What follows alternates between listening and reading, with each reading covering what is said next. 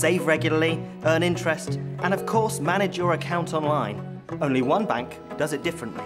This bank only invests in things which are good for both people and the planet.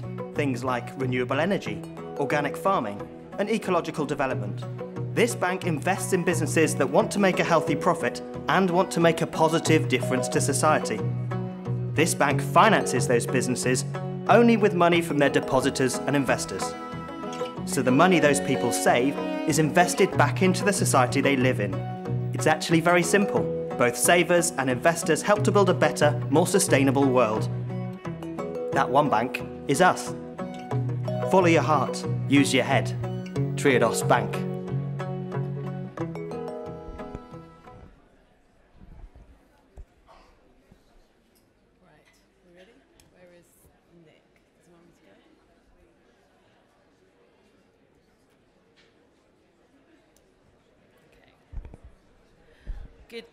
Hello.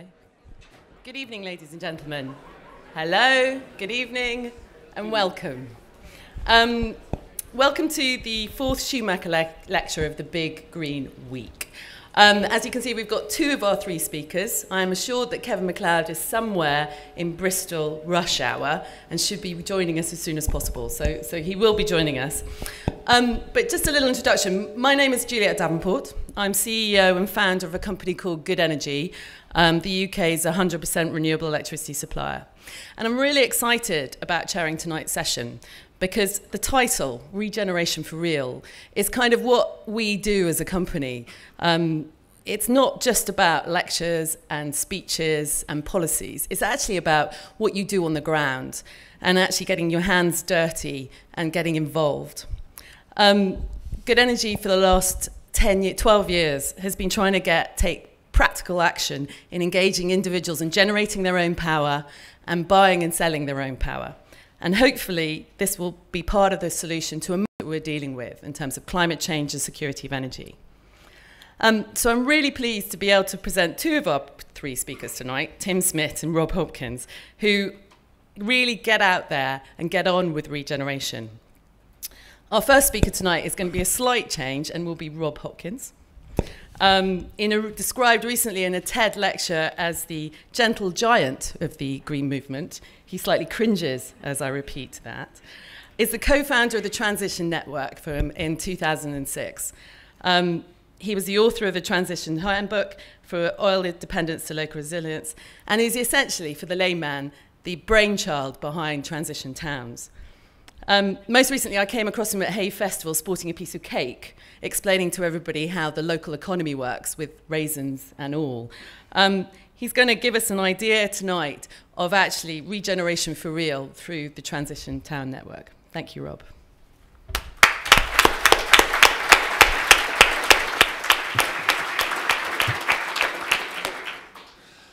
Good evening, and thank you very much. Well, Bristol's my hometown, really. I lived here from the age of 13, and when I was growing up here, it's going to make me sound terribly old, I'm not that old, but when I was growing up in Bristol, the area around here still looked like this. This picture was taken in the early 70s, but we used to get out of school and go down there and wander around in these fantastic old warehouses and things all falling to bits and take photos and drink cider and get up to no good down there. It was fantastic. And, but what's happened since then, obviously, is there's been a huge amount of regeneration that has gone on in that area. And I suppose what I want to do is to really look at how we might think about regeneration in the times that we're in now. Because although there are many good things that have come out of the regeneration of that part of Bristol over the years, I think we can also look at that form of regeneration as like an extractive industry where capital has come in from around the world and has largely sort of sucked a lot of the benefits that have been generated from that out from Bristol, and all the things that it could have made possible have largely have largely disappeared. And I suppose the question is really, would we do it like that again now? That regeneration was done at a time when credit was very much available, when cheap energy was what underpinned how the world worked. when we didn't have to worry about climate change. All those things are very, very different now. We live in a very, very different world. And I think if we were looking now, particularly in terms of what's happening with the debt crisis that's just starting to unravel, that kind of, my voice is doing all kinds of strange things. I think we just figured out. Is it sounding as strange for you as it is for me up here? I'm sure it'll settle down in a minute. Because I think we are reaching the end of the age of growth as we've understood it up until this point. And so when we think about regeneration from this point moving forward, I think we need to think about it in very different ways. So transition, which I've been involved with for the last 5 or 6 years, has really been an approach which is about what it looks like if, as communities, we start to try and take the lead on this. Because ultimately, there is no cavalry coming to the rescue of economies such as Bristol or any of the places that any of you live now. I think we're entering increasingly uncertain times, increasingly choppy waters, and there isn't going to be the sort of great influx of cheap credit and so on that we've had up until now. We are that cavalry for the places that we live. So what does that actually look like on the ground? What does that look like on a day-to-day basis? So transition has started really as a bottom-up, people-led response, which is about resilience. How do we make our communities more resilient? And I just want to show you a very short little clip from a film called In Transition 2.0, which we released recently and just showed this afternoon, which kind of captures how transition approaches the idea of local economies.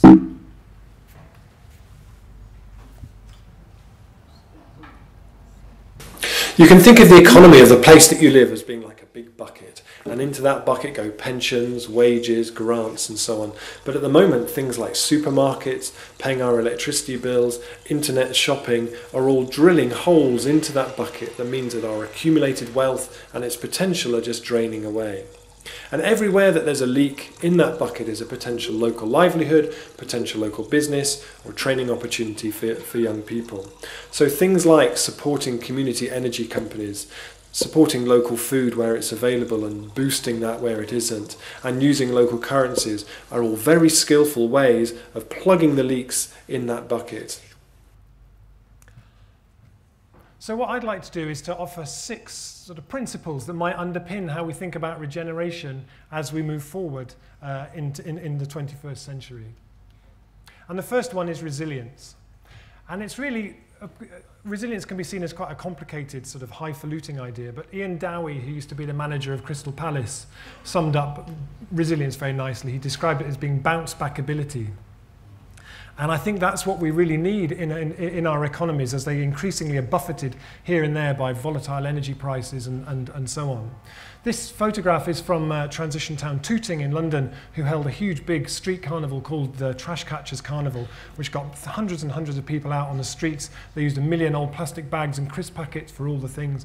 At the end, when they all sat down with everyone who'd been involved and said, what are your reflections on that? They said, if we can do that, we can do anything. And that's a key part of resilience, I think, having communities who feel that sense of possibility. So a few things just to give you a taste of what transition groups are doing around resilience, I think. Because resilience in transition starts from the bottom up. You and I come together in the places that we live. We say, right, what are we passionate about? Where do we feel we want to make stuff happen? This is in Bath, transition Bath, Hedgemead Park in Bath, big circular flower bed. Council weren't using it anymore. The transition group came together, taken that over and now call it Vegmead Park, and are growing produce right in the middle of the town with volunteers.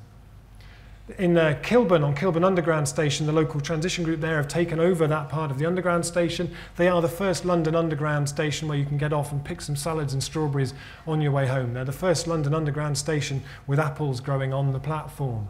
And this kind of thing can only really come from the bottom up by people coming together. This can't really be dictated from the top down. This is ordinary people deciding they want to take control. It's what we call engaged optimism. What does it look like when we apply that? Also, when we're thinking about regeneration, I think the whole idea of the whole area of food is really, really central. This is a project, not a transition thing, but this is in Hackney, growing communities. They supply vegetable boxes to about 3,000 people a week, but they also have set up lots of market gardens growing in and around Hackney. They have what they call patchwork farming, where people grow on small bits of ground all around Hackney. I think when we're looking at regeneration in the urban context, weaving that through what we do is really, really important. And that's not a new idea. I love this is a photograph of the Bristol and District Market Gardeners Association in 1897. This was at a time when all through Bristol was ringed by market gardens, who were actually one of the key employers in the city. And a lot of the development was sort of Bristol was followed by the market gardens. And it's something which I think we'll start to increasingly see social enterprises setting up. And I was reading the other day in Scotland now, they're looking at legislation where there would be an assumption in favour of using undeveloped land in cities for growing food. The second one is about low carbon, which I'm sure Kevin will talk about more than myself. But obviously any new development, any regeneration has to be underpinned by being low carbon. I love this house and the one next to it are in Ebervale in Wales. And what's really exciting about them is that they're called local passive houses. So they're built using 80%, and one of them using 90% local materials, but they're built to a passive house standard. And I think in the same way when we talk about our leaky bucket, the whole idea of local food, we're quite used to the idea of why we use local food, because it's about supporting local growers and reducing food miles and so on. I think we can apply the same thing to building materials, the whole idea of building miles.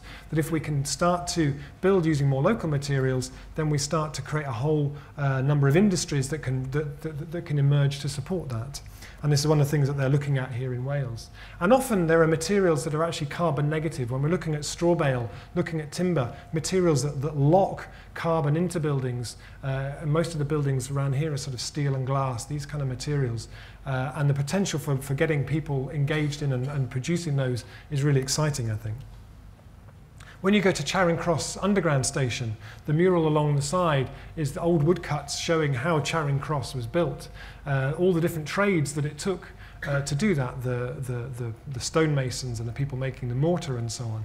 And I think when we're looking at regeneration on a kind of an urban scale, we should be looking at having all kinds of apprenticeships and getting people in, learning the different skills. And these kind of more local materials give a lot more scope for that, I think, for people to come in relatively unskilled and to pick them up quite quickly. So again, some of the things that transition groups are doing from the bottom up in terms of reducing carbon and so on. In Belsize in London, Transition Belsize started something called Draft Busters. The idea is that if you've got a house with drafty windows and doors, you have a sort of like a Tupperware party in your house. So some people come round and you learn how to draft-proof a house by draft-proofing that house, and then you get given as a going-home present enough stuff to draft-proof your own house. And it's taken off all over the place. And the beauty with something like transition, which is now happening in thousands of communities around the world, is that when an idea settles in one place, it spreads very, very quickly. They're like little research and development units. So this is something which is now being done all over the place through very, very simple idea, but a very active way of reducing carbon. In Malvern, Transition Malvern, they have these old gas lamps that inspired C.S. Lewis when he wrote the Narnia books. The lamp that Lucy sees when she goes into Narnia was inspired by those ones in Malvern. But they cost a fortune, they're not very efficient. Transition Malvern have made them all over, so they use 84% less gas, and they have this idea that they want to, they're going to set up an anaerobic digestion scheme using local food to power the lamps. Again, this is the kind of thing that people at the grassroots can do by coming together with this idea of engaged optimism. What are they passionate about? So the third one is natural limits. How do we, when we think about regeneration, do it in such a way that it respects the limits, that it's a one planet development? And there's lots of thought gone into what one planet development looks like, which is very exciting.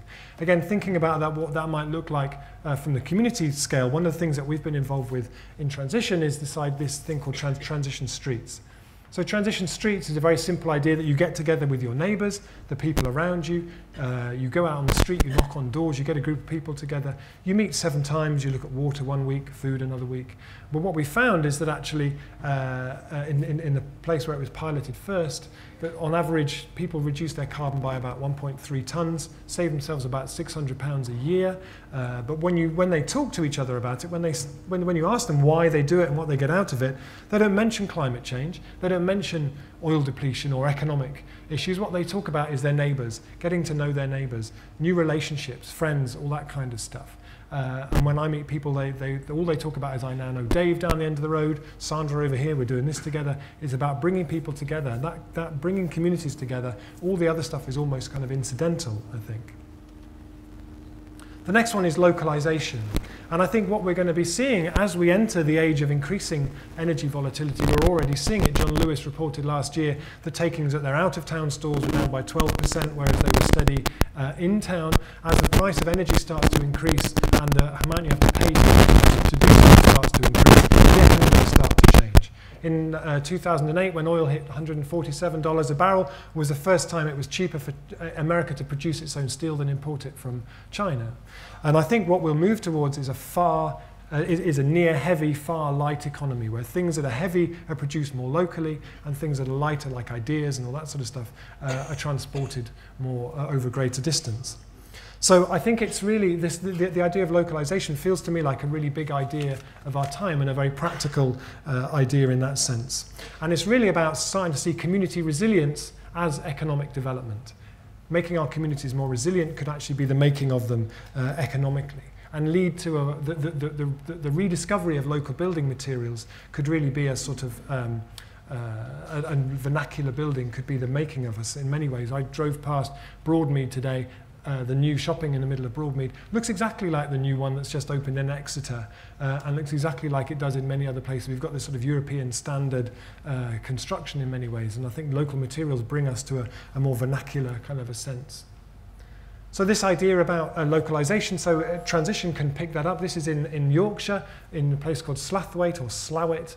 Their local greengrocer shut down. The local community raised £15,000 to take over the grocers. But it's been more than just a shop. It's been a catalyst for all kinds of stuff around this idea of localization. They found when they were running their own shop that they needed to, when they were buying garlic wholesale, it was all coming from China. They thought, this is ridiculous. We can grow garlic in Yorkshire. And so they started something called the Slathwaite Garlic Challenge, where anytime you went in the shop to buy anything, they gave you a clove of garlic and said, take it home, grow it, and we'll buy it back off you. If nothing, we'll be self-sufficient in garlic within 2 years. What actually happened was that a cooperative was then set up called Edibles to grow stuff to supply the shop. There's now a wind cooperative set up in the area, and all the local producers in the area recently came together to launch what they called Colnucopia, because it's the Colne Valley, and they issued what they called a Declaration of Independence from the global food system, which may be slightly premature, but it's it shows the scale of ambition, which I rather admire. This is in Topsham, where they've been doing Transition for a year, and they said, what is it that brings people together in this town? Is it peak oil? Is it climate change? Might it be beer? It may be beer, actually. So they launched a brewery. They raised £40,000 from local people as a community-run business.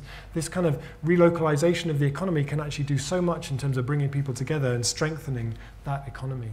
And the same in Norwich, out of Transition Norwich, emerged Farm Share as a community-supported agriculture scheme with about 80, 90 members now, aiming for 200, growing food in a way that people are involved in. But that didn't just emerge out of nowhere. They did a study called Can Norwich Feed Itself, and looked at the town in the context of what happens around it, and then saw that as being one of the key pieces of the puzzle they needed to put into place. Community assets, I think, should also be another part of how we think about regeneration. Because actually, this is Coin Street in London, which is a fantastic example of development which is done by the community itself. All too often, community is done by developers who come in, acquire the site, develop it, extract the profit, leave the people there with the development, and that's the end of the story. At Coin Street, the community owns the site, and the development, every stage of the development benefits the people who live there. The money that it generates is fed back into the development. And I think as we enter a time when there's going to be much less money around, we're going to be needing to start to think like that. This is in Lewis, where they decided they wanted to put renewable energy in place. Community solar power station raised £350,000 from local people to put that in place in a way that the energy infrastructure is owned by local people. Bath and West Community Energy, which emerged from Transition Bath, recently raised over £700,000 in shares and have set up in such a way that people can shift their pensions into a local community-run energy company, which is a really, really exciting development. Social enterprise, that this thing should be not just for personal profit, that we should be looking at regeneration in such a way that it triggers a whole new economy for the places that we live. The Handmade Bakery, again up in Slowett, a way of where local people can invest in. They needed to raise money to expand the business. They issued a bread bond. They said, we'll give you 6% interest on your loan to us, thank you very much, but we'll pay you it in bread, which costs them 2%. Fantastic.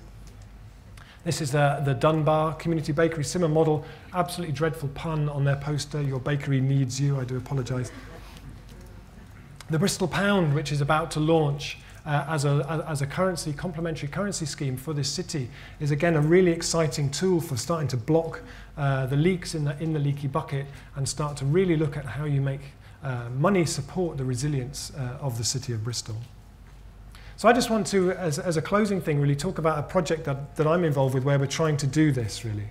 I'm based down in Totnes, and all too often we hear projects about communities trying to acquire and develop sites and it just taking forever. And we've been involved for about four years. This is the old milk processing plant in the 1930s next to the railway station in the town.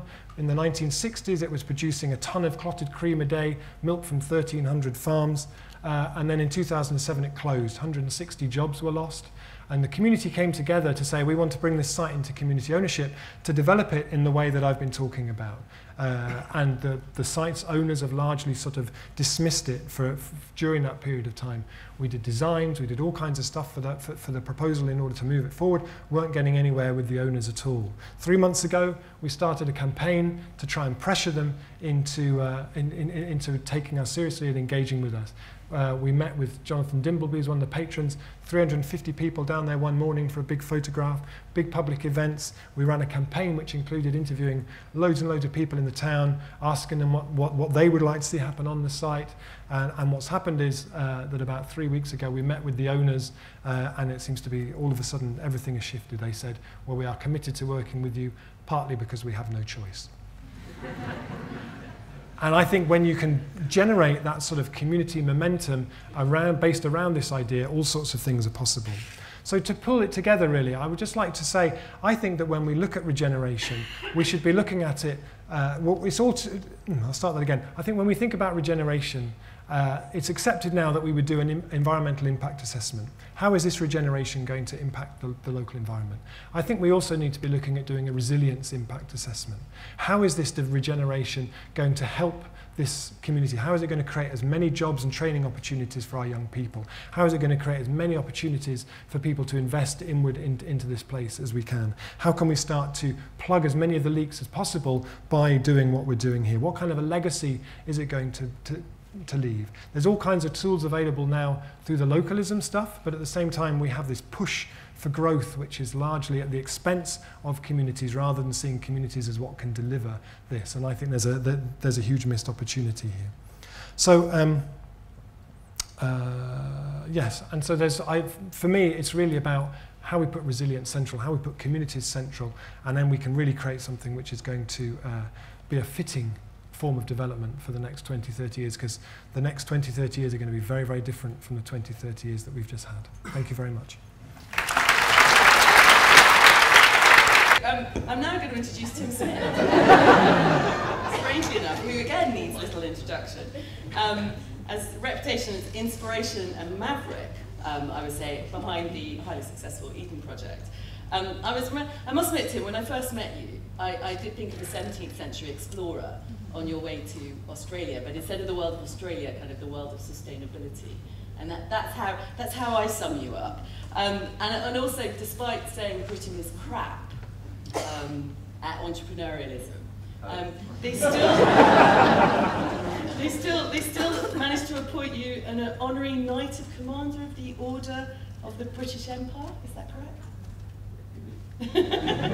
Anyway, Tim, I'd love to please welcome Tim Smit to the stage.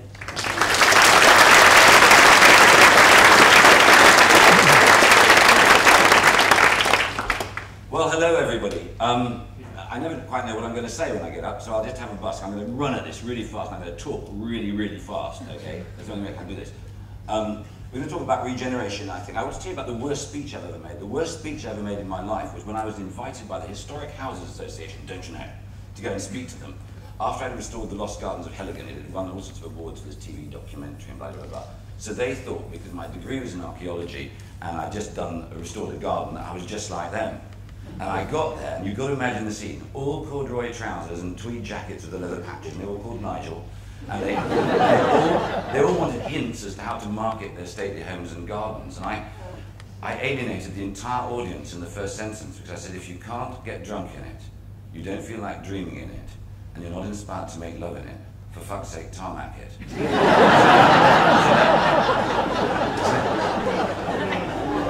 This went down really badly. The point I was trying to make was, in Britain, there's a tendency to want to hold on to the past as if it was a better place. The fact that most of us would have been burnt at the stake, you know, forget that for a minute.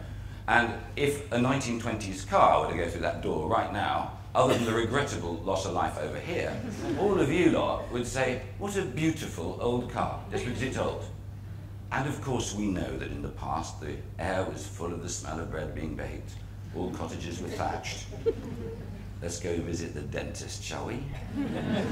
Now, what I want to talk about, really, I don't know whether you know this, but right now, in the UK, right now, we are living in a renaissance of science, the like of which has never been seen on this planet before.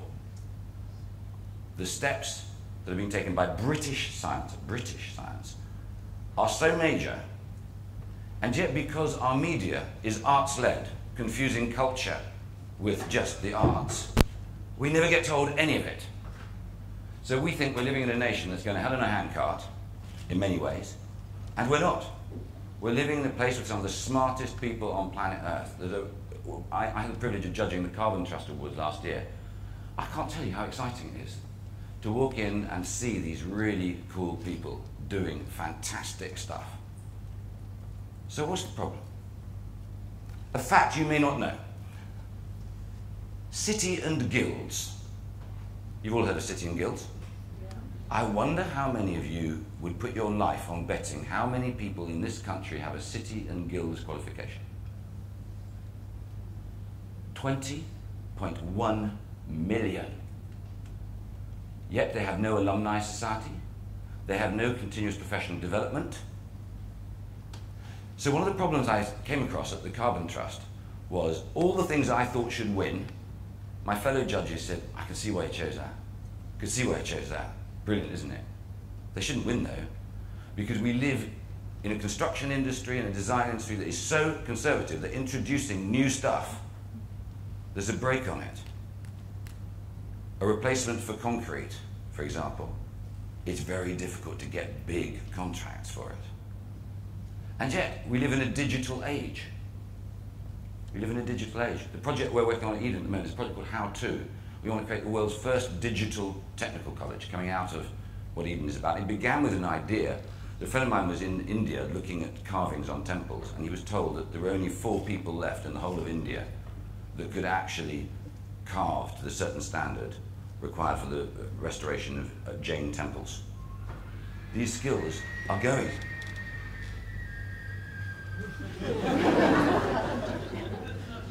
That felt very strange. So, you got ghost problems. Yeah. I've actually had ghost problems, you know. We had to have exorcisms at Helligan, but that's another story. So anyway, the idea was to try and capture these skills and film them, and we were going to work with the guys who make Wee Man, so that you could actually create computer models of actually hand movements and everything else, and make them available as an international database, working with UNESCO. But then, far from this highfalutin idea, it suddenly dawned on us the tremendous dearth in upgrading skills in this country. And there's a real block. And I'm now going to alienate probably the rest of the audience with this. The universities in this country have done us so much damage. You have no idea how much damage has been created by the great engineers of the past. Their work has been stolen by the universities of today to claim that they built the great country we live in. And when you see the funding that goes to the universities, and you see the funding that goes to further education colleges, and the fact that then those who run further education colleges think their job is to teach people of a blue-collar persuasion that their job and their future is about installation, you can see the rot setting in, can't you? Because we are not a nation of installers. We should not see ourselves as a nation of installers. If you are only an installer, you cannot design a new future. You need to understand the foundation learning that goes into being able to design new things. So what How To is about, and we're not going to own it. We want to do it at Eden and get all sorts of people involved in it. Funnily enough, we're hoping that 2 of our partners are actually quite traditional, the BBC and the Open University. The Open University wants to come out and actually embrace further education. So we're going to have a mating between white collar and blue collar, which will be quite interesting, but I'm hoping it will need some hybrid vigour. So, the other thing is, I wasn't sure where to take this talk. is about negative people. One of the staff rules at Eden is, I kill negative people. I cannot tell you how much I loathe negative people. Do you want to know how much I loathe them? That psychologically, when I say that, I very rarely smile. And I imagine, as I say it, disemboweling them very painfully, and then, if they're still alive, scrubbing them out with my heel, because they are alien spawn. Oh, they are. Those negative people are alien spawn. Don't make no mistake, and I'm not joking. Do you see me smile? No, I don't. They hate us. And you know why they hate us? Because we have dreams. We believe things are possible. We believe you can actually change the world. You can actually get people to work and do amazing things. They don't want that. Amazing things is a slight to them. So if they've got dreams, I'll kill them first. I've seen whole organizations brought to their knees by negative people. I have. And then the guys who finish it off completely are the accountants. After that, they come in, and they are actually often quite positive. My partner is an accountant, so I say that he's about. But the problem with accountants is that they know the cost of everything, and they think that that is the same thing as business. Knowing the cost of things is really different to knowing the cost of not doing things.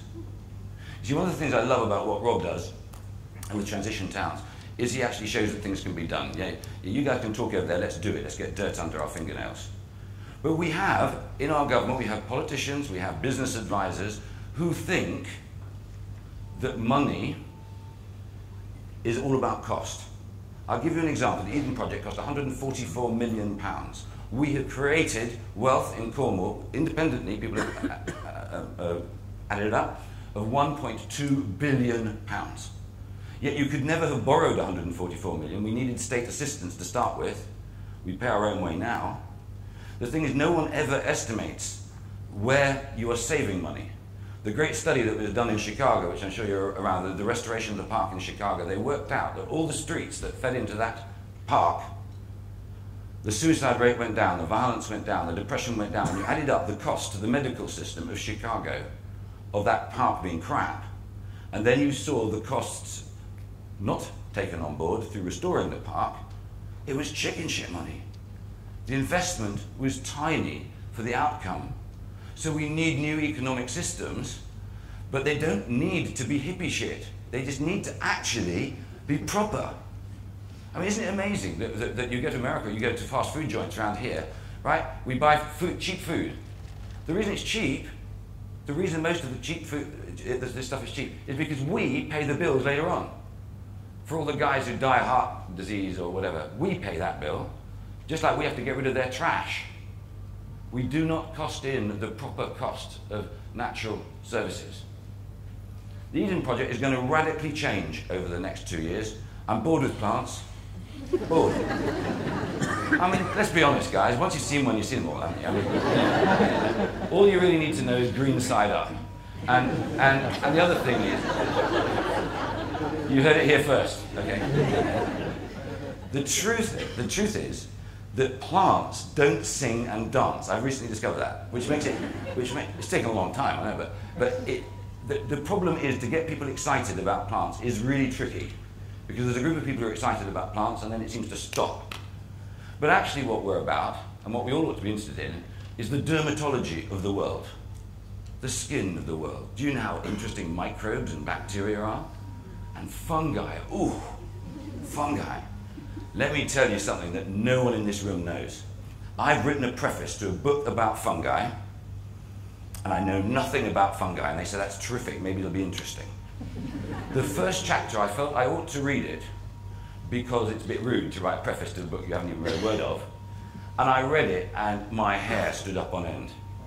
Do you know there are fields in Dorking that have never been farmed? There's been no pesticides, no fertilizers, no tractors ever been on it. And they did an experiment which should have been on the front page of every damned newspaper in the world. You know what they did? They piled up a huge pile of horse manure in the corner of a field, and then they did tests across this field, and they discovered that in 48 hours the nutrient from that manure had been equally distributed across the entire 1,000 acres. Think about that. just imagine that Jim Lovelock is actually right. That as opposed to Gaia, the world is a breathing planet, it's all connected, yada-yada-yada-yada, let's weave some more muesli. He's right. Just imagine he's right, and we've got a planet that is interconnected in a literal way rather than a philosophical way. What this got to do with regeneration is about linking things together. People don't link things together. So, for example, we are starting an energy buying cooperative with Cornwall Council, the Healthcare Trust, the Emergency Services, and the 30 leading companies in Cornwall. Loads of people have done that, haven't they? It's a nice thing to do, but we're going to use our buying power to create a membership organisation to which other people can buy in. But it's pretty simple. The interesting thing, though, is that when you start looking at fuel poverty, and you then get people to become members who are in fuel poverty, defined in certain ways, you can then link them in to retrofit schemes and link them into training through the Green Deal. And no one does that. No one actually does, you can do this, and then you do this, and then you do this, and then you do this. And I'm really looking forward to hearing what Kevin's going to talk about in a minute, but one of the things, we're talking to an Egyptian guy who came up with this great concept, which is also to do with linking things up. In this country we have things called affordable housing, don't we? We talk about affordable housing. In Cornwall alone, for our district councils before they became unitary authority, there were 6 different definitions of affordable housing. All the councillors love affordable housing until someone puts in a planning consent for affordable housing, because what they mean by affordable housing is that their children can buy a house. What other people think is affordable housing is a guy on a dog on a string. And the hypocrisy about affordable housing is amazing. I used to live in a place called Foy, jolly smart in Cornwall. If you wanted to build affordable housing down there, you'd have everybody up in arms. Really. Anyway, this guy, Samit Sawiris, has built a city of 200,000 houses. His phrase, aspirational housing. Now that feels a bit cooler, doesn't it?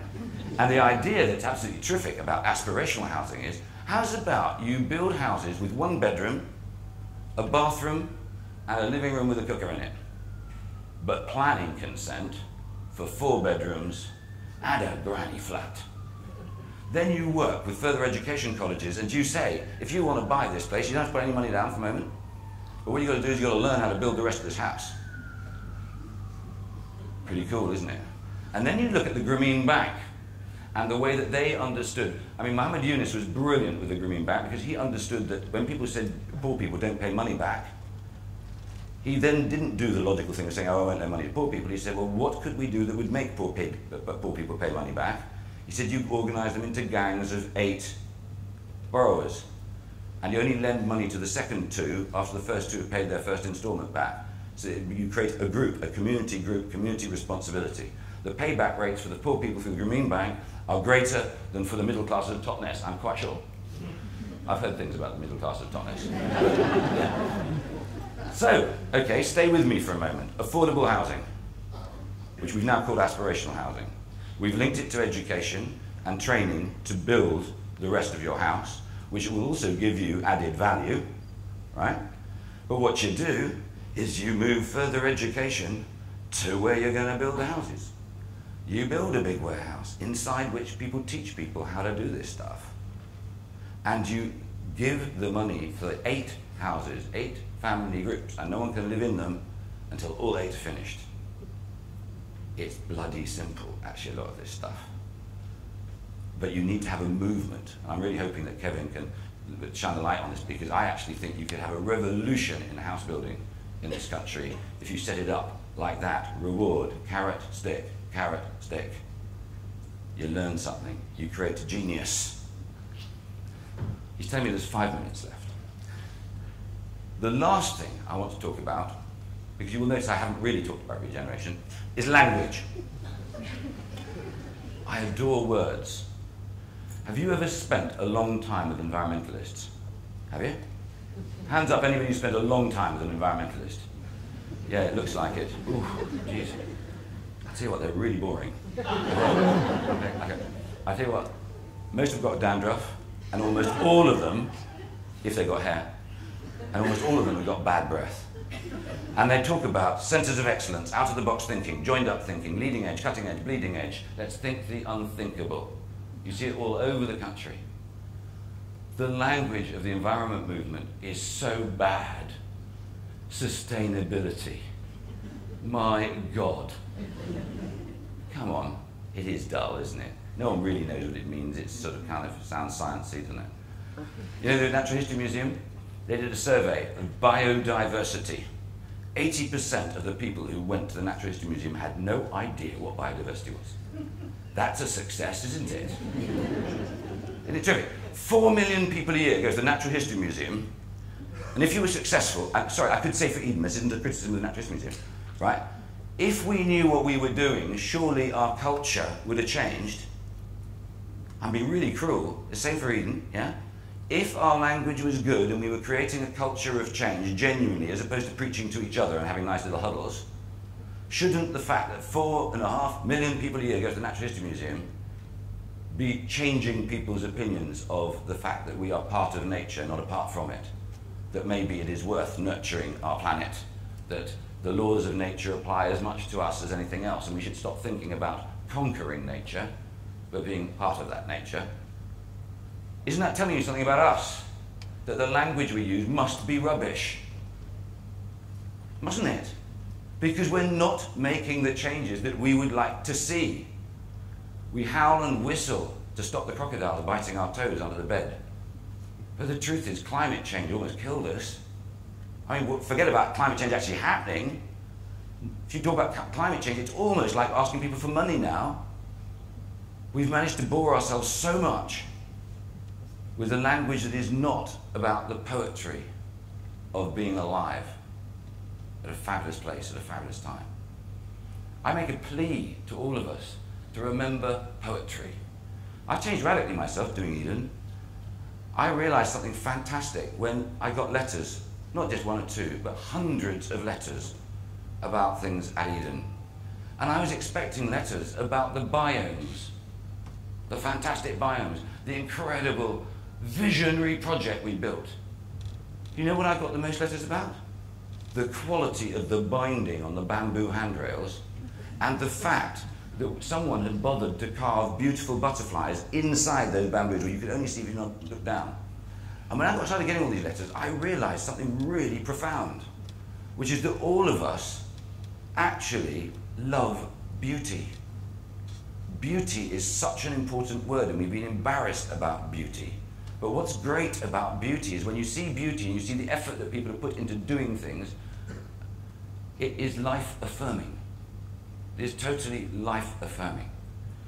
So we need to use beautiful words, and not be ashamed of beautiful words, about what it is for us to be creaturely.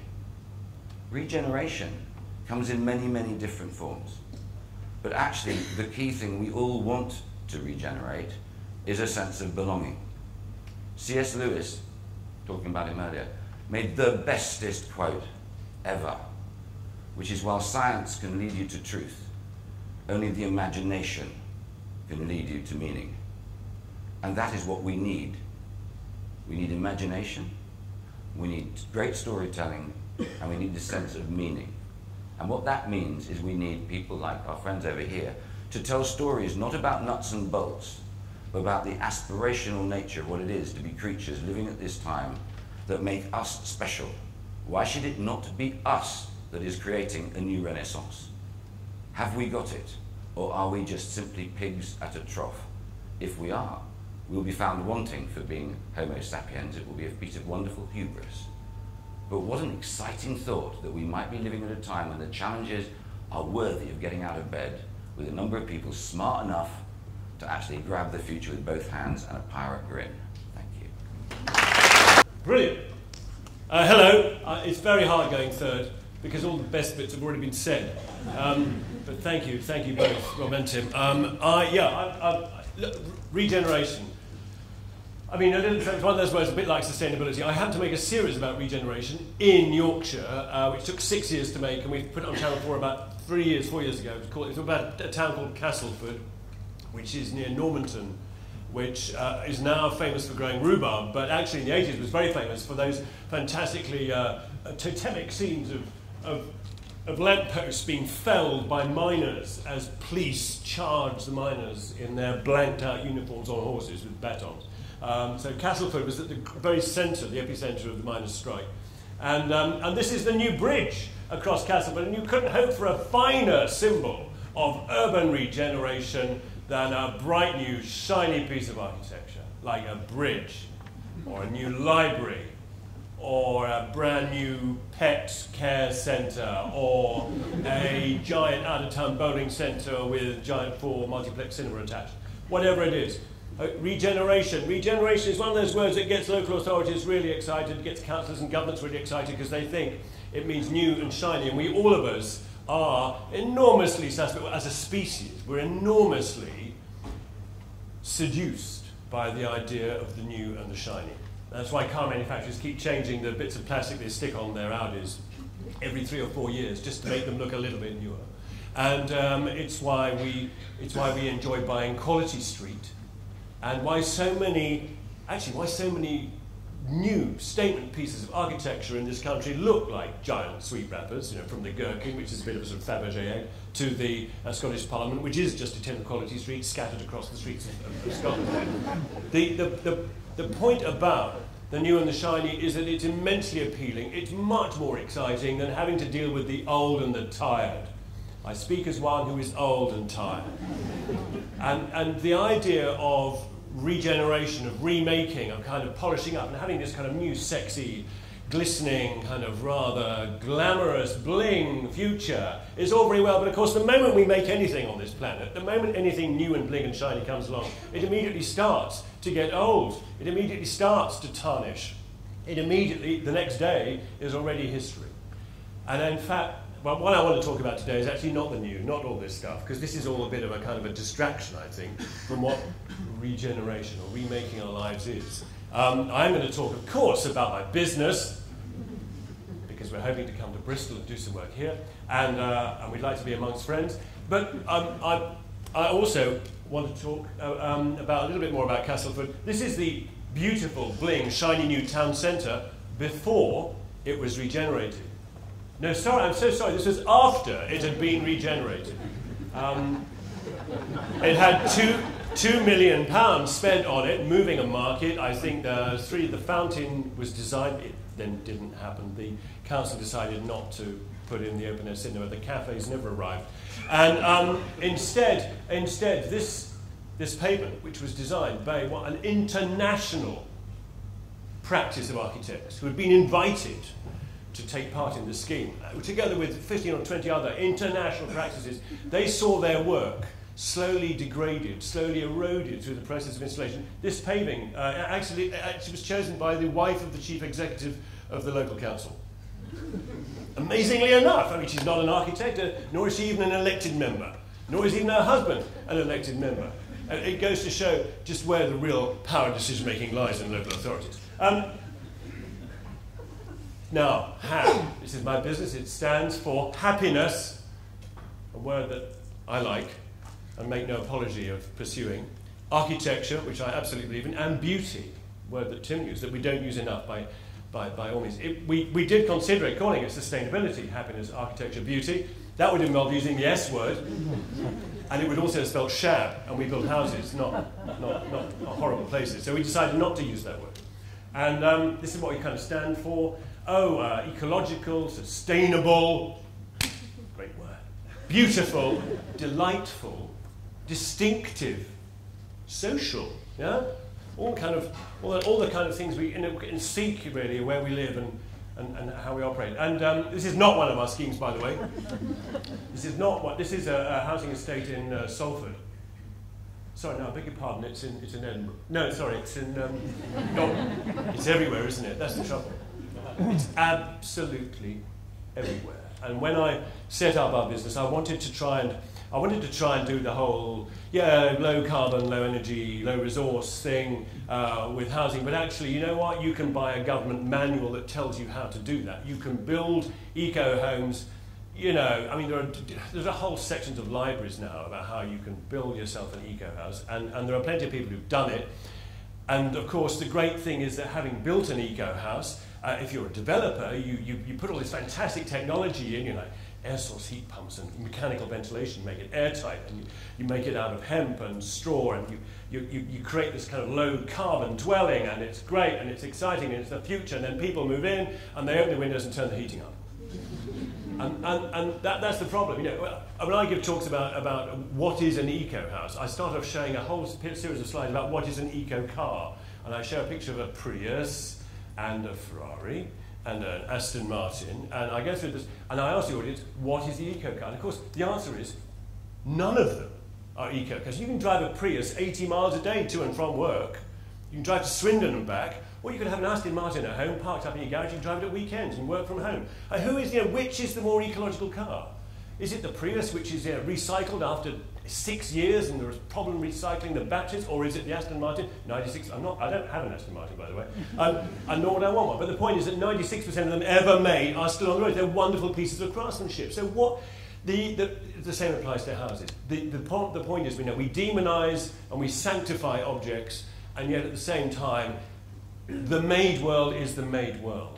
It's how we use it. It's how we operate within it. It's our behavior which really matters. That's what determines whether we go to war with each other, whether we love each other, whether we live a low-carbon lifestyle, whether we're happy or whether we're furiously mad with each other.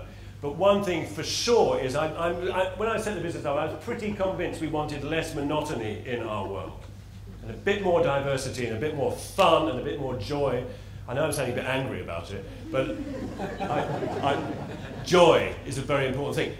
Those of you who don't know this, Tim and I are both vicariously involved in the Olympics on its S side. We're sustainability ambassadors. I'm not wearing my badge tonight. One of the few things we've done is set up a badge scheme. And the first thing we did was to award the badges to ourselves, of course. And I'm still waiting for the job description to come through, Tim. Have you had yours? Have you had any free tickets yet? No. No, neither have I. But what really interests me about the Olympics, to be frank, is not the two-week party. It's not the Paralympics afterwards. It's the hangover. It's what's going to happen at the Olympic site for the next 5 years. And actually, the most interesting time, I think, to visit this place. If you haven't got tickets, don't worry, because you need to go in about 2016 or 2018. Because that's when the local authorities around here, Newham, Greenwich, Tower Hamlets, are going to be taking ownership of what is going to be the largest single open space park programme since Hyde Park in London. And some of these buildings are going, and when they go, there'll be self-build opportunities, if I had my way, and there will be community self-build opportunity, and there will be a fantastic opportunity for individuals and communities and residents to regenerate this area. And already there are tens of thousands of dwellings on the site already, which are going to be converted into luxury eco-apartments. So this is a project on an enormous scale, and it's been planned. It's been planned, actually, not at all as an Olympic event in any way, as I think yesterday's revelations about the contents of the arena at the opening suggest. It's going to be a giant farm, which is going to be opened in the arena, and then it's going to be brought back afterwards, and the arena is going to be turned into a farm in perpetuity.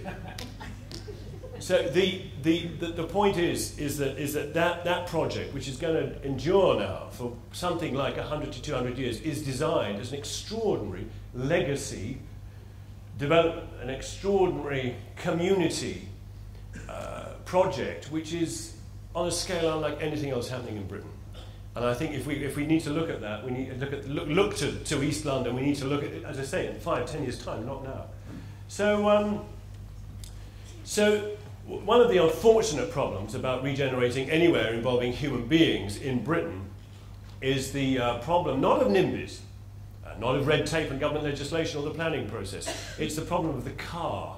We have created a society. The reason I was late is because I chose to come in my car. I was in Stroud today, and I chose to drive here, and I'd forgotten that there was a rush hour in Bristol.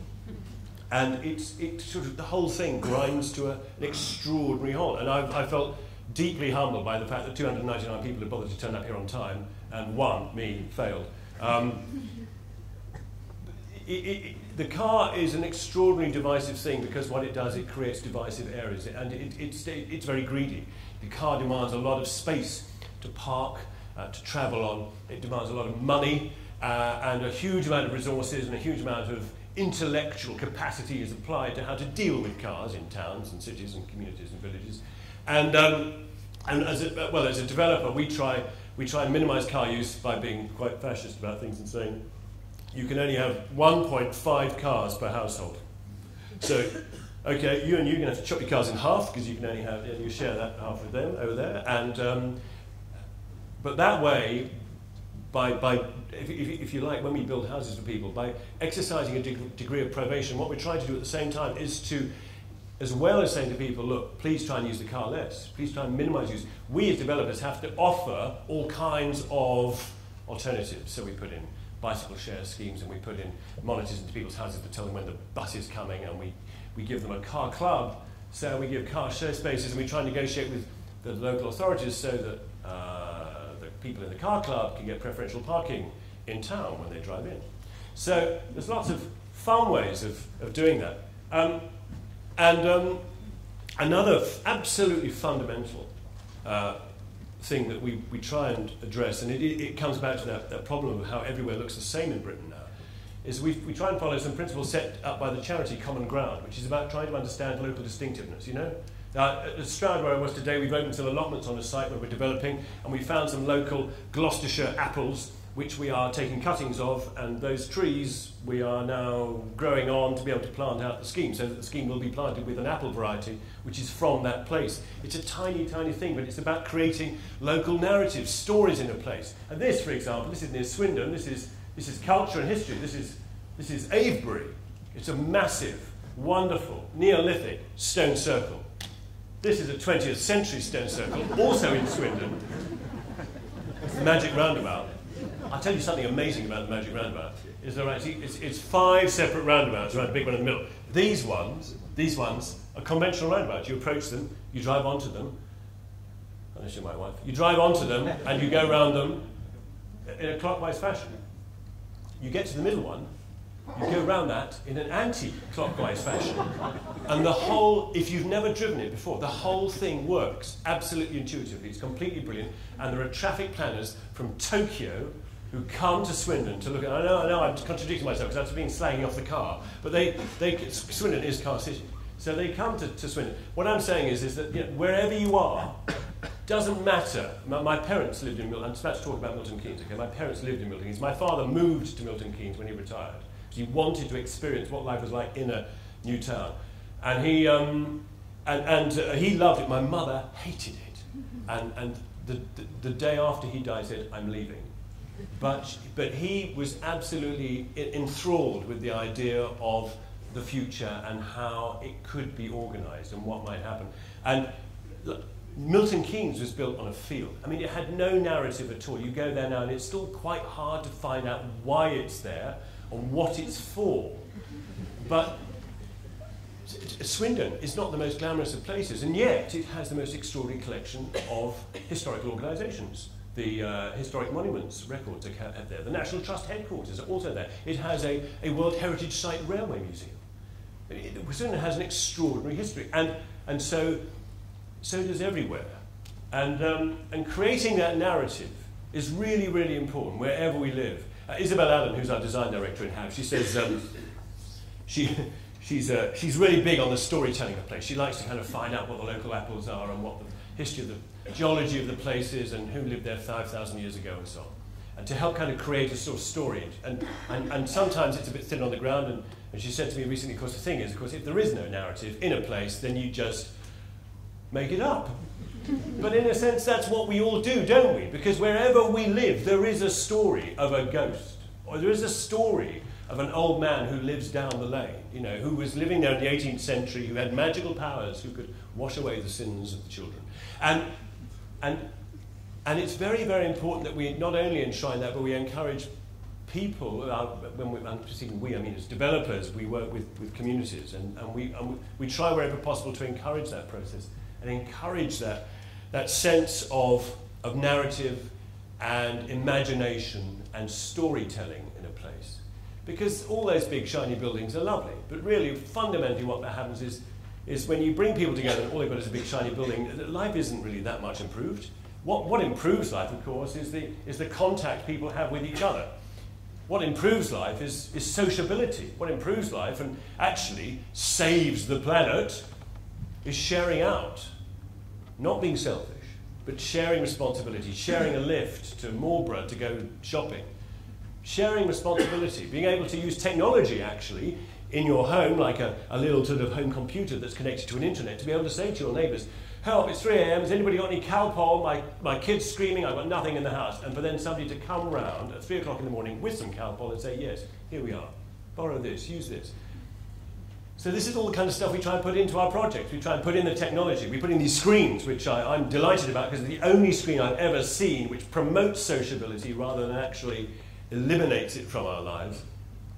And we put in shared kitchen gardens, and we try and promote fruity streets and edible hedgerows and landscape that is absolutely this kind of quadruple purpose. So a tree, a willow planted into a swale will suck up water, and it'll help with the water attenuation, and it'll take the pressure off the main system when it floods.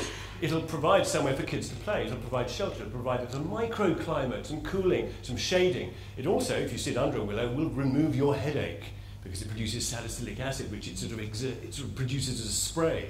It's kind of like spray aspirin. Fantastic, fantastic trees. And it does all of these things, and yet a willow costs 60 pence to buy a little willow to put in the ground. If you want a really big willow, oh, how much is that? 15 quid maybe, 20 quid. I mean, you know, on a scheme, in our gardens, you know, the trees represent absolutely the very, very best value. Actually, to answer that question of yours, Tim, you know, how do you kind of value the contribution, the preventive value, the contribution that landscape and the environment makes? What we do in our schemes is we did one in Swindon where we put in some houses and we spent £40,000 on public realm. That's on willows and vegetable gardens and trees and grass and wildflowers and herbs and so on. And we put it all in, and it was all very, very edible. Instead of a prickly thorn bush, you put in a gooseberry, and instead of a decorative shrub, you put in some rhubarb. And the great thing about that is that right now there's an algorithm being produced by the Horticultural Trades Association together with CABE, the Commission for Architecture and the Built Environment, who are sort of sadly no more really, thanks to this government. Anyway, they produced an algorithm which monetizes the health, preventive health, the social benefits and the food benefits of landscape in our built environment. And our £40,000 they valued almost immediately at £500,000, £500,000 of benefit to those 42 households from £40,000 worth of investment. Now, on the one hand, I think, wow, that's amazing because, you know, that really delivers value, and we can demonstrate to our banks and our lenders and our partners that doing this stuff and doing big public realm stuff and giving people ownership of their vegetable gardens and shared polytunnels is all very important and it's worth investing in. On the other hand, a bit of me says, well, how come it's taken us all this time to get to the point where all we have to do is to monetize it into pound notes? Because pound notes is still the only language that any of us still understand, isn't it? That any government, that any health department director will ever understand. This is a project in Stroud, where I was today, where we're doing a similar kind of thing. And where we're building lots of allotments. I've now been told I've got 30 seconds. I've only got another 76 slides, so this is Stroud 2 and here. And you can see the depth and the layering. Here's some swales and willows, and where we're trying to do all this kind of stuff.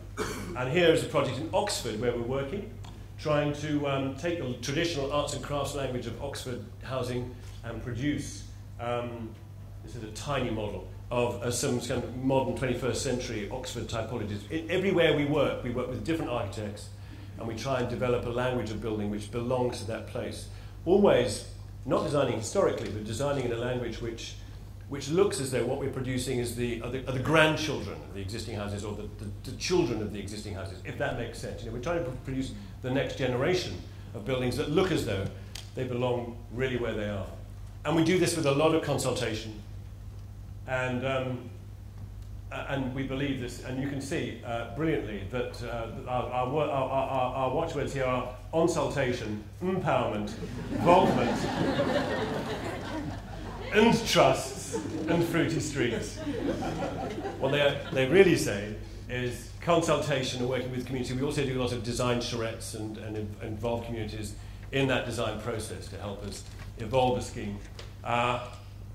We create community land trusts so that ownership of those schemes can be held in perpetuity, thanks to the collaboration of our partners, housing associations, with residents, because that fundamentally, even if you don't own the home in which you live, actually owning your household, owning a title to the public realm around you and to the community around you, the community orchards and the community facilities around you is absolutely fundamental.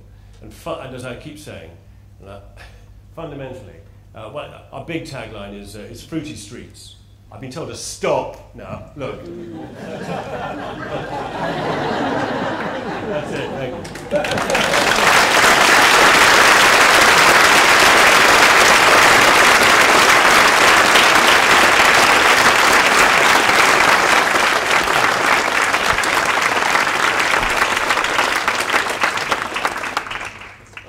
Very much to our speakers, and I think as chairman I get to ask one question, but before I ask a question of the speakers, I actually want to ask a question of the audience, because you know kind of who we are, but actually we don't know who you are, and in a view of community engagement, I'd love to know how many people here are practically involved as part of a community, either in transition towns or a community that's looking to do sustainable housing, or actually get your fingers dirty and bypass the bling. So could we just have a show of hands of how many people feel that they're actually part of this already? So I'm guessing probably 40%, 40-50%. So quite a lot of the converted in here. So I guess my question is that we've got a lot of people who are sort of practically on the ground here. How do we get this out further? How do we get the Daily Mail to be running that these are fantastic projects? And I know you're just frowning at me. 4 million readers, people who don't tend to get involved in the green movement. How do we get this as a wider message going forward to all of you? Well, I think we don't write columns for the Daily Mail for a start. I think you pick your battles in life, and I've always felt there was no point writing for the Guardian because you're preaching to the converted, and there's no point writing for the Daily Mail because they'll never employ you. So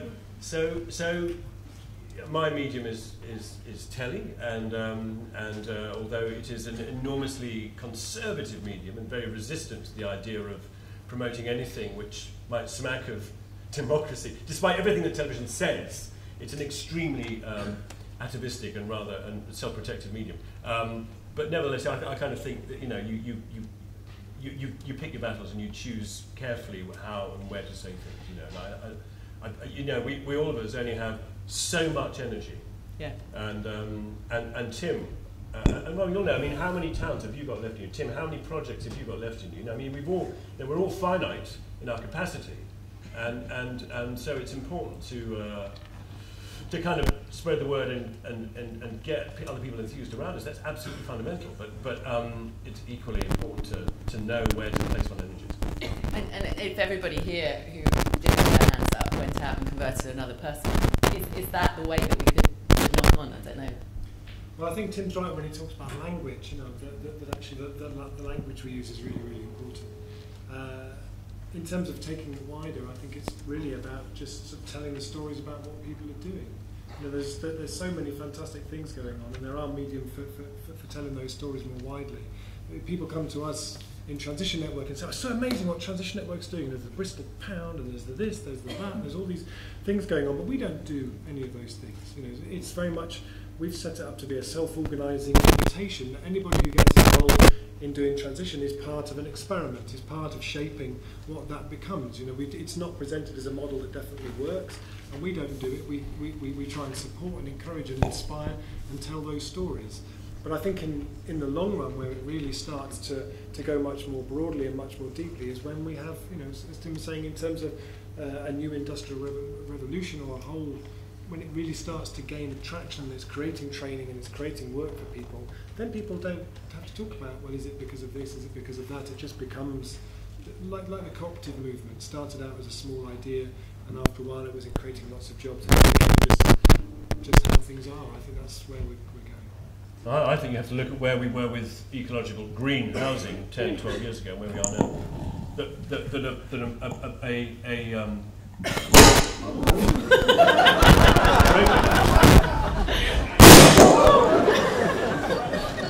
Broken it twice. Okay, good. Ecological and microphone just don't go together. Yeah, what I'm saying is, I think it would be easy to get bogged down and to become naysayers and wring our hands about the lack of progress. But I'm an optimist, and I look at where we are now compared to where we were 10 years ago. We have a set of building codes now for building our homes, which is extraordinarily stringent, which Gordon Brown introduced, or his government introduced, which was demanding that all planning permissions by 2016 should be zero carbon.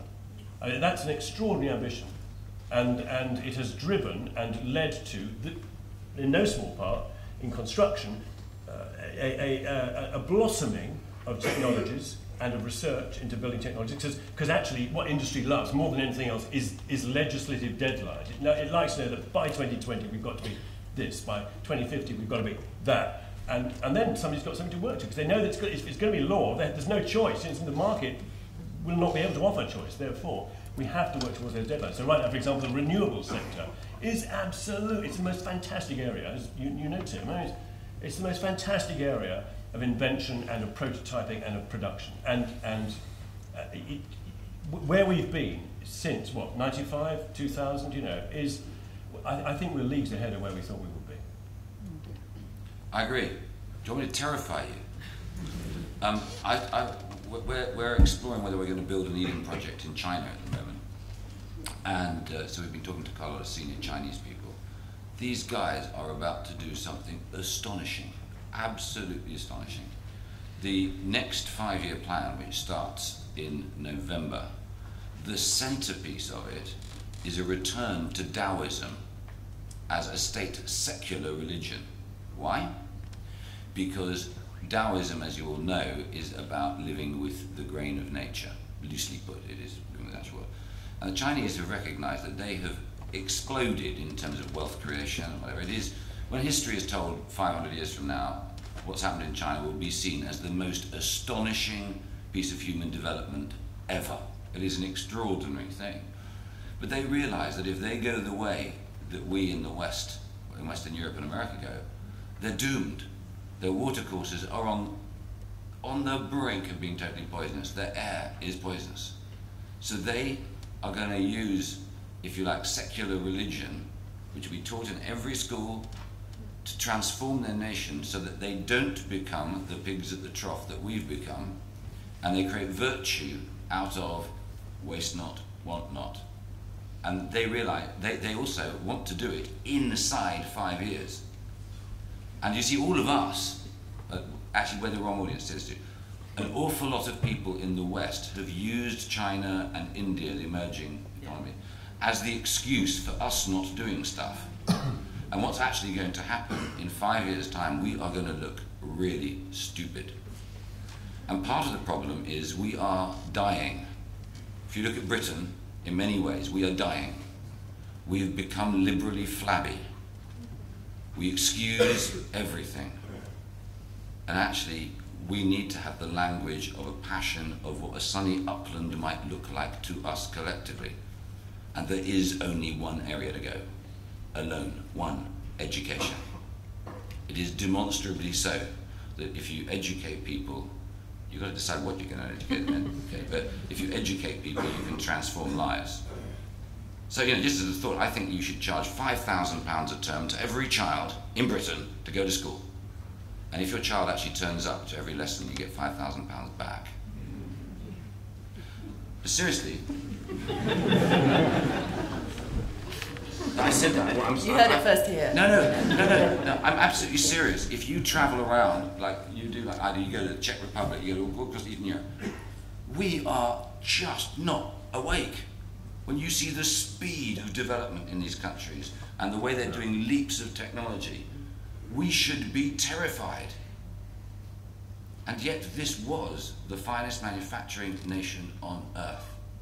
In 15 years, our folk memory, going back to what you were saying about, our folk memories will forget that. we still have, I think, maybe 10 to 15 years to reinvent ourselves, but based on foundations of who we were, is my view. Thank you. Now I'm going to open Old Testament prophet. I'm going to open the floor questions to the floor. I'm going to try and take, I don't know, please could you raise your hands? There is a loudspeaker here. We have one question over there by the pillar. I'll come to you. It's a very loud speaker. From starting, an observation Tim Smit made, it says that we come here probably, a lot of us seem to be for our group hug, so to be with like-minded individuals. And 2 nights ago I was speaking to Solitaire Townsend and I said, well, there are kind of 4 different types of people. They're the mainstream, all the people who aren't here, the Daily Mail readers. They're the amphibians, part in the mainstream. They're the hydrophobics, those who really don't want to be in the stream. And there are the group that is termed, I suppose, what is a stream? And they're probably all in here. Any observations? I can take another question, you can think about that. Can we take another question at the back there, please? And there's another one somewhere over here. We'll take 3 questions and then give Tim time to come back on that one. Good evening. My name is Chris Morton. I own a couple of companies, Organic Power and Eco-Transit. I was here, I don't know, 1993 about, and Bristol was going to be the greenest city in Europe. And it was all going to happen, and we had all sorts of plans. I was working with a guy who's sorely missed called Richard St. George, who's no longer with us, but we did an awful lot of work then. And if I think about, I think it was Einstein that said, you can't solve the problems using the same thinking that's got us into the mess in the first place. And it seems to me that that's what we're doing. We need some really different thinking. And we tried different thinking then. I've got worldwide patents on processes which allow vehicles to run on waste food. The waste food, or the organic waste from Bristol, then was going in 2 or 3 trains a week to be landfilled down in Buckinghamshire. But we're still not, I think the air quality in Bristol is probably one of the worst in this country. And why are we trying to do the same things with the same people? We need really, really big changes. And I'm asking the 3 of you, where are these big changes? Where's the big thinking? We're the same people, though. That's the trouble. We are. I mean, we've been doing it for too long, maybe. I don't know. Have we all been doing it for too long? Have we? I don't know. I mean, I'm just wondering whether or not there's, it's an interesting, this thing about human energy, isn't it? It's a really interesting point, and what it takes to make change happen. And in the end, we can think, and we can think. And I take your point, Tim, about education. But ultimately, what drove me to distraction was the fact that I was making programs supposedly educating. You can't really educate people with television, you can just show and tell. And I was doing a bit of thinking. But in the end, I thought, actually, there's nothing like doing. And, in a way, doing is, and the infection of doing is, I think, a more powerful force. And you're absolutely right. I mean, this is a room full of like-minded people, but thank God, because then we can all go out, and maybe spread the word a bit and work with friends and neighbours and keep doing it. And it is, ultimately, it's rather like Twitter, the power of these media depends on numbers.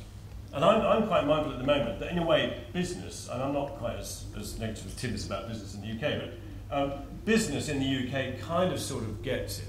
And you're an individual running a business who gets it, and there are plenty of people like that. And people, Stuart Rose running Marks and Spencer's, got it with Plan A. They spend a lot of money doing what they're doing with whatever it is to Marks and Spencer's. And whether it's good energy or ecotricity or there are companies now really getting it and doing it. And people in this room get it and do it. And there are developers of the like mind. There are politicians of a like mind. There are activists and people like Rob with the Transition Town movement getting it. But we are all still tinkering away at the margins, aren't we? But personally, I think, it's about, sometimes it only takes one small lever. It only takes a school or a piece of government policy to change or a taxation break to occur, and suddenly it starts to work for us. So it's not all there, but I see the beginnings of something happening, and it's happening centrally in government. Sometimes there are horrible backward steps, when Number 10 overruled DEC or overruled the Department for Communities and Local Government, you know, because they're too worried about what's going to happen in 4 years' time and they're due up for a re-election. But fundamentally, I still see this as a movement which is moving forwards, not backwards. I'm sorry, I agree with you, we're moving forward, but we're not with it. We need this some stage. I'm just asking the three of you what it is. I spent all of yesterday in Parliament today. Got absolutely nowhere. I actually made the first vehicles run on electric petrol and was responsible for getting lead back into petrol. That took 15 years. All these people were doing the same things are going on now. We need something to make a big change. What is that? That's where I'm asking. What is that big change? I think one of the areas for me is that very often we have this focus that we have to have the answers and come up with the solutions. And I think there's also a big power to saying I have absolutely no idea. Something like, so for example, we had the thing that I showed earlier on about Tooting, so the big carnival thing they did in Tooting. They came to us and said, we want to start doing transition in Tooting, very diverse part of London, very high deprivation and so on and so on. How do we do transition in Tooting? We said we have absolutely no idea at all. We don't live in Tooting, you live in Tooting, you know Tooting. When you figure it out, we'd love to hear what you come up with. So they went away for a year or so, and then what they came up with was the Trash Catchers Carnival. 1,000 people, 10,000 people came out on the streets. At the end of it, the local restaurants fed 1,000 people for nothing. You know, but that emerged from the place. It was a response that emerged from the place that was appropriate to the culture. We had people who came to Transition Network about 2 years ago and said, from Brazil, we want to do transition in Brazil. How do we do transition? We're working in the favelas in Sao Paulo, the poorest parts of Sao Paulo. How do we do transition? I said, I have absolutely no idea, but it'd be fascinating to know how that works. You know, but they picked up transition as a loose set of principles, a loose set of ethics, a loose set of tools, and created a Brazilian transition which feels and is of the place. The tools have risen from that. They teach transition to people who can't read, and now transition is on fire across Brazil. And in Brasilandia, which is one of the poorest parts of Sao Paulo, one of the favelas, there's all sorts of stuff happening there. And I think if we'd have sort of held that and said, this is how you do transition, you do it like this, then you do that, then all of that brilliance and all of that creativity wouldn't have happened. So giving permission and being able to say, I don't know, I think is really is one part of it at least. Tim, do you want to? I was still struggling with streams. I don't know why, but I had these visions of Eric Cantona talking about, you know, the seagulls always follow the fishing boat or something like that. I know what you mean, though. I know what you mean about what is amazing. I'm a huge optimist. I'm not a pessimist. I'm a big optimist. And actually, a way to make yourself optimistic is exactly what Kevin suggested. Go back to 1990 and see how far we've come. We have actually come a long way, and actually it's very exciting. Again, the point about example, you know, when they start to remove plastic bags in Mulberry and demonstrated for the first time you could remove plastic bags, suddenly the mood music changed about stuff like that. And I think Kevin's right that about government. If I was honest, I have a deep loathing of most of the politicians I've ever met, not because they're unpleasant people, it's because there is something really rather awful about people who aspire to power and when they get it, don't know why they want it. Ronnie Hampel, who was my first chairman at Eden, who was the boss of ICI, he said, why is it politicians don't understand elementary economics? He said, we make paint at ICI, but paint has got a really rigid demand curve. The price goes up, people stop buying it. That was at that time, yeah? He said, but exactly what you were saying, if you make it the law, that in 18 months, all paint will have ecologically friendly thinners in it. Everybody knows that if the demand is now going to be that big, the price will come down, and it will be exactly the same price as it was before. But government is terrified of legislation. They see that as big government, but companies are not frightened of legislation. When you talk to guys who run big companies, what they're terrified of is inappropriately applied legislation, which means that there isn't a level playing field.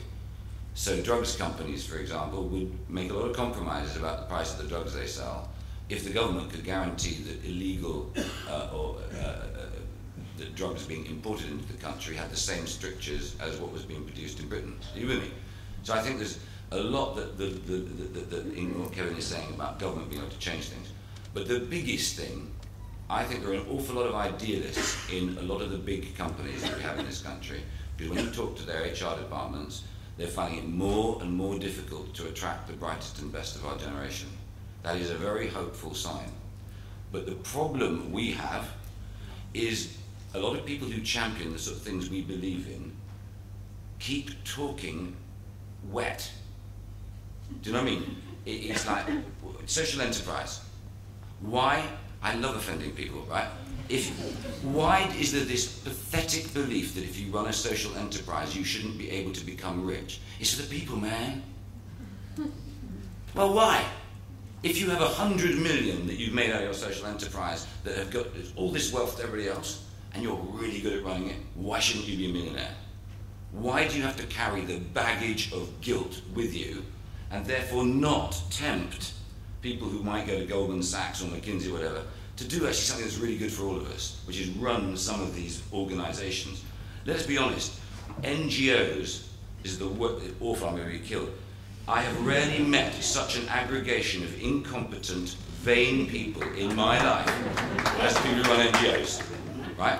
It's a really weird thing. Inverse relationship to good benefit. Nasty people. Very nasty. Right, on that point, let's jump in the front here. I'm going to let you come back on that.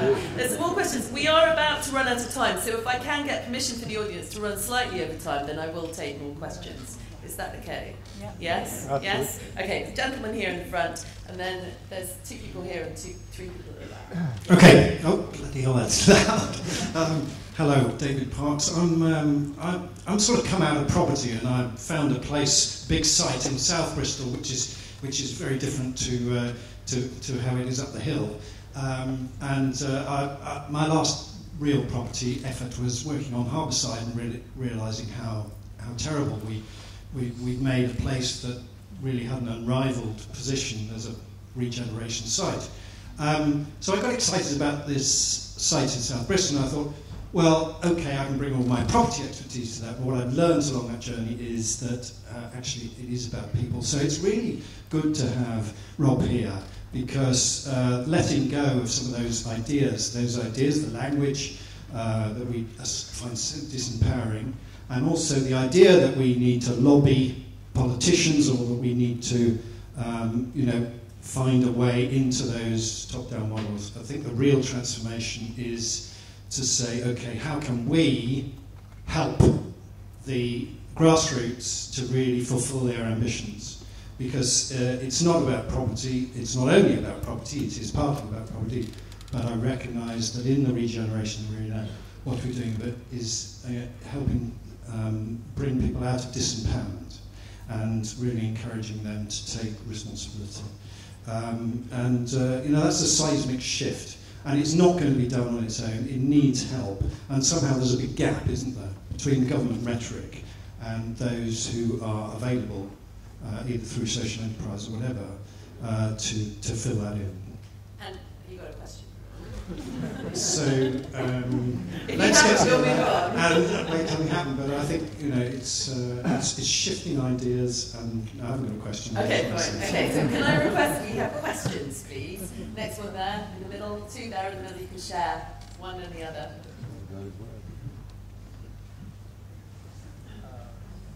I was born in the 60s, and very new to all this, I guess, But our friend over there has been doing this a long time, and he's been sort of like up against the mountain of bureaucracy, with his thoughts on his alternative transport.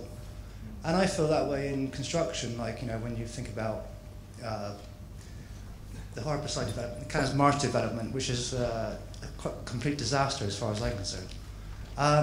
Ferguson actually introduced a proposal to build a mini Venice, take out the gasworks, take out the polluted soil, and put a harbourside through there, make it look quite a nice looking feature of Bristol.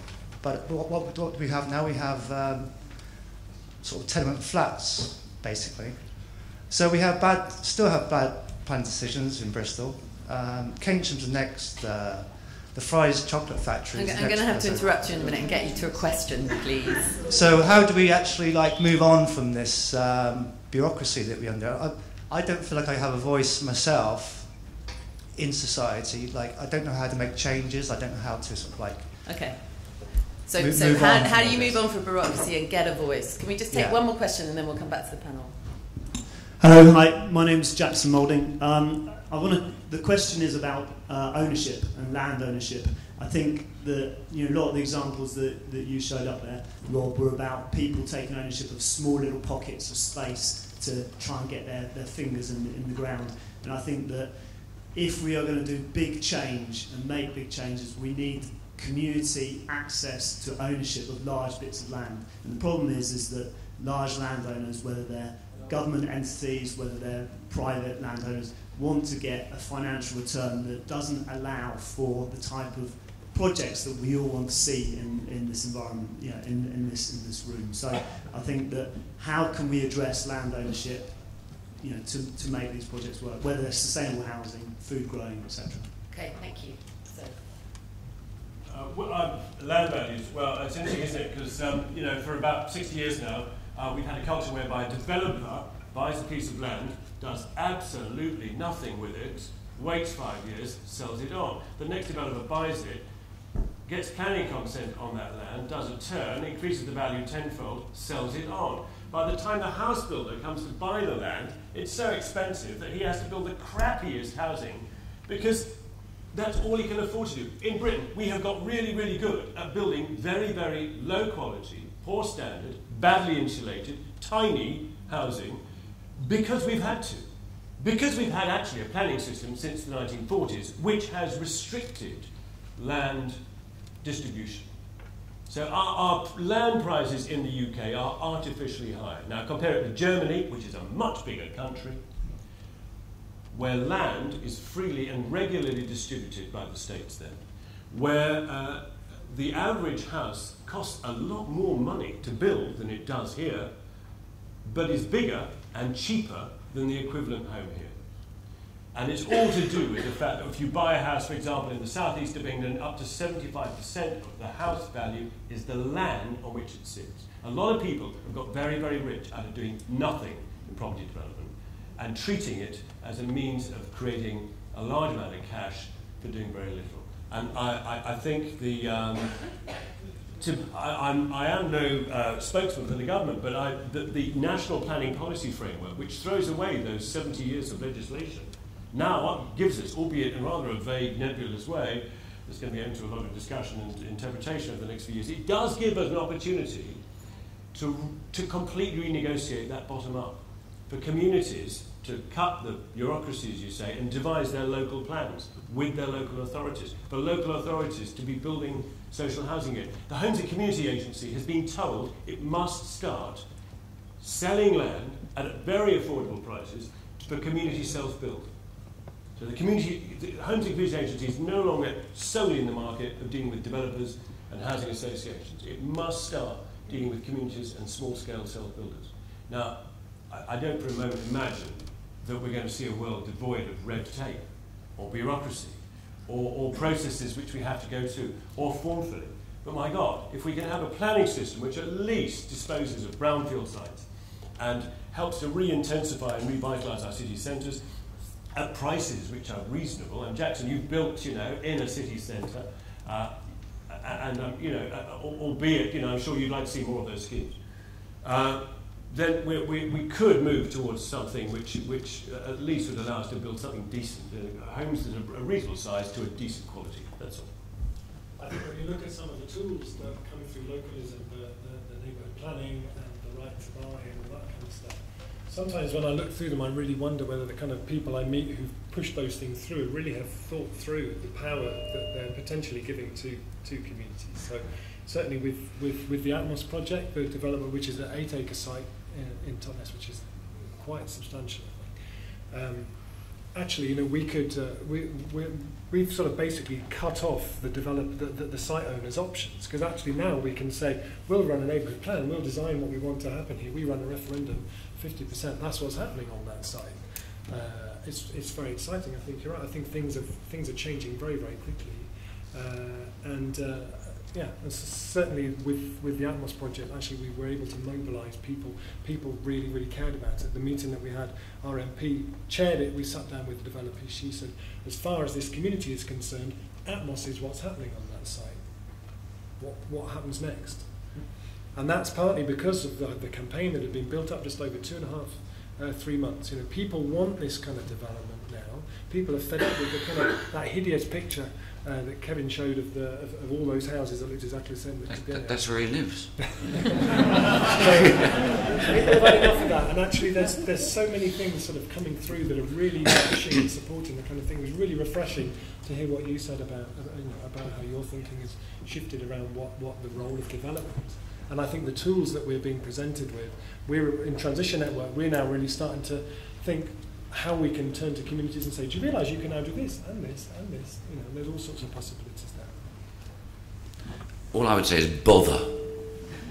So many people are tossers who talk all day about wanting to change the world. They're the same people who say, I wish I could win the lottery, buy a ticket.